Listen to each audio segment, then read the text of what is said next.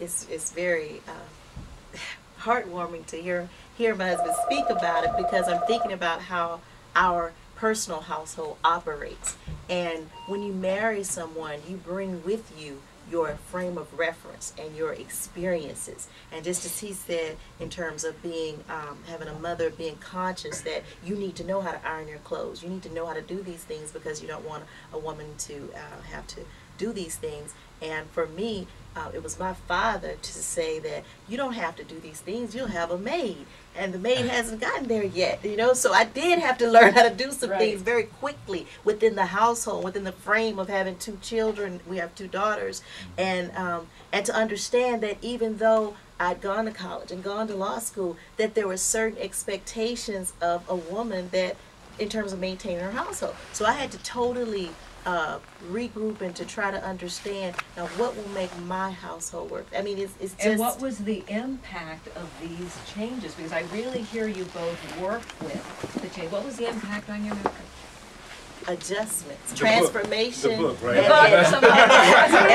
The transformation, the understanding that, and then there came a time when I wanted to do some certain things, and I wanted to be able to cook the dinner and do certain things. But so I really got in there and learned how to do it. Just the same approach that I took to education, to reading, to understanding. Yes. That's the same thing. You know, I'd be in there with a recipe book. Well, okay, how many times do we do this with the cornbread? You know, right. you know. But I wanted to do it, and there was that desire, and there has to be a willingness within the person, not just to become.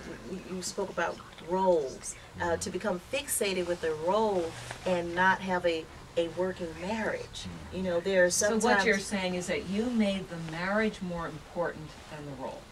Yes, absolutely, absolutely, because it's just germane to survival. Yes, I understand. And to understand that, and we have 2 daughters, and I feel very strongly that as a beyond marriage and as a parent, that we are role models. Absolutely. And the way that our daughters watch us operate are the ways that they will have fixated in their minds as to what makes for a father. Exactly. And that's very important to me. Yeah. So that's, you know. And we were recently at a christening of our little godson down in Tallahassee, Florida, and his grandmother said, I want to speak to the parents. She said, your baby, and Dad was holding a little tiny baby, your baby is a miniature recording device. And he's going to learn about love by watching how you love each other. So that really is very much what you're saying, that your daughters are watching. They're watching. And learning. This is one of the things that we were talking about. From your perspective, what is the most important thing that as adults and as people in a couple, we can teach our children about love? What's the thing you would want your daughters to learn from you about a loving partnership? I would want my daughters to learn to love themselves first. I feel that let me dap you up on that. Yes. If you 2 daughters also. Yes, if you love yourself, then you have the capacity to love someone else. I feel that it is so important to understand that love is action. My grandmother is 91 years old, and I spent a lot of time with her. Actually, my 4-year-old asked, where did you go to preschool? Did you go to this school? I was like, I went to my grandma's house. That was my preschool. And so she said, she often says, love is action. So that's what I'm telling my daughters, love is action. So if they do something, and I say, Mommy, I love you, and they're little sweet, little loving boys, and I say, well, if you love Mommy, then you'll act properly. If you love Mommy, you'll do these things at school properly. You will represent me, because if you are away from me and people see you act in a certain way, then they'll say, oh, that woman is not teaching her daughter. I said, that is love to me. And then they look and like, okay, I think I understand. So love is action, and I would want them to know that they should love themselves, and then they can have the capacity to love someone else. And as far as teaching that, I would also say that it's important in mate selection, that the person that you say that you love, the person that you say that you are going to marry, the person that you're going to be with, that person is one that is the epitome of what you are, because you are a reflection of that person. And so I would definitely just let them know that they have a responsibility in the mate selection. That if there's certain characteristics that they see in another person, that they cannot change that person, that's who that person is. Right. So. And that is one thing.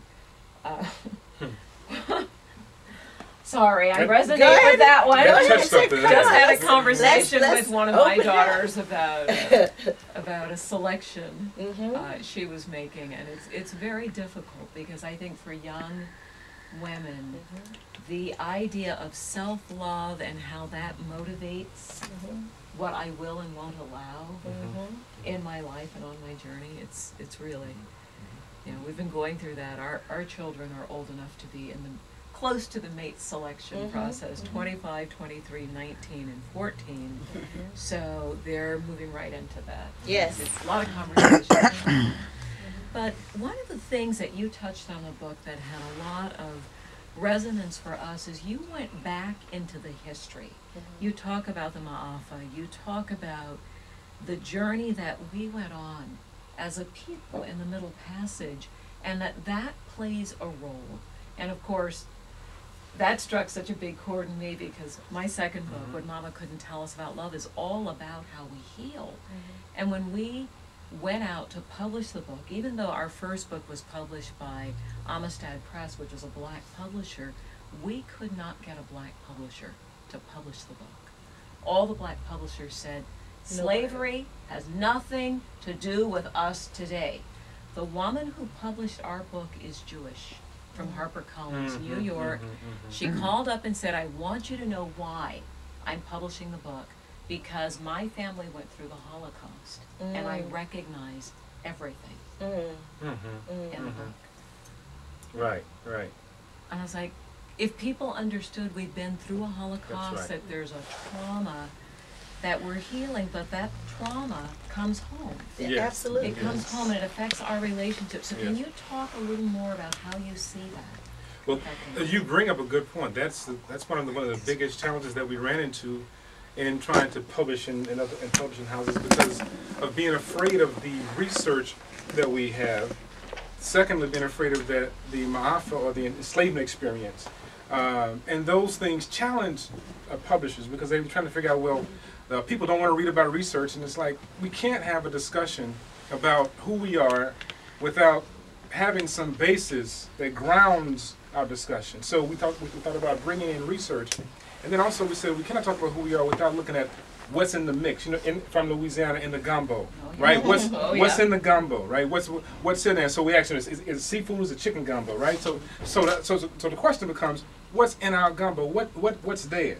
And so we looked at the MAAFA, the enslavement experience of African people, and of course we knew that people made decisions around mates because of skin color, hair, and all of those things had their beginnings in the enslavement experience. Size. And right.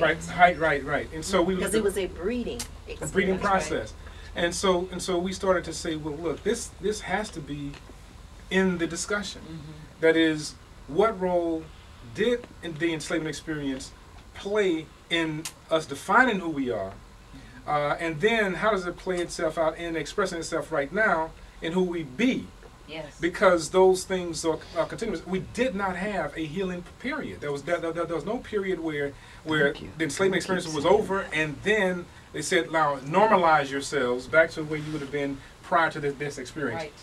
On top of that, we have a consistent notion of Africanity, African essence that never was destroyed. So you have all of these variables interplaying within people trying to make choices in the now moment. So we often have these very, I say we have very surface level discussion about very deep structured phenomena. And so we try to have, well, and what the problem is that he won't do this and she won't do this. Some of that junk is based on stuff that we've never healed from. Your